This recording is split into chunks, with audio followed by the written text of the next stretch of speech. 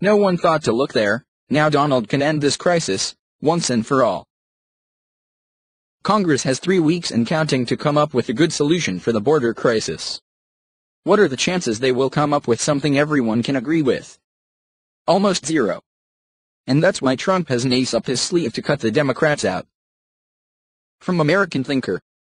While President Trump is correct to remain committed to building a border barrier and has asked all cabinet agencies for wall funding, he can fund the entire barrier without having to declare a national emergency. Instead, he can draw full funding for a complete border barrier from unobligated balances.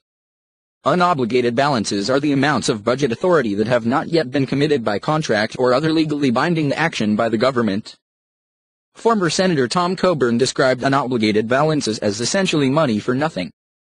While in 2012 there was an estimated $687 billion in unobligated balances, unobligated balances in federal and trust funds in FY 2019 is estimated to be a whopping $1,156,136,000,000. This plan works on multiple levels. Not only will it finally pay for the border wall, but it will also be impossible for Democrats to stop it. A president using unobligated funds to finance a project is hardly unprecedented. President Johnson used it to fund his Great Society, while Nixon dipped into it to fund the Vietnam War. The Bushes also used these funds to help pay for the Iraq War.